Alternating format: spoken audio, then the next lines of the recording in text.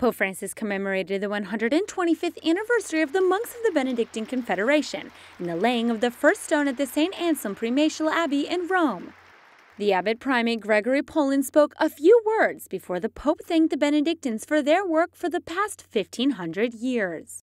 La nostra storia ha evidenziato non soltanto l'importanza di apprendere nozioni e conoscenze, ma anche la necessità di crescere in saggezza.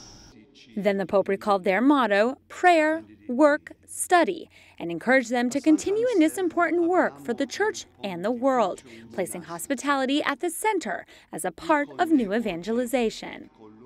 In quest'epoca nella quale le persone sono così indaffarate da non aver tempo sufficiente per ascoltare la voce di Dio, i vostri monasteri, i vostri conventi diventano come delle oasi, dove uomini e donne di ogni età, provenienza, cultura e religione possono scoprire la bellezza del silenzio e ritrovare se stessi in armonia con il creato, consentendo a Dio di ristabilire un giusto ordine nella loro vita.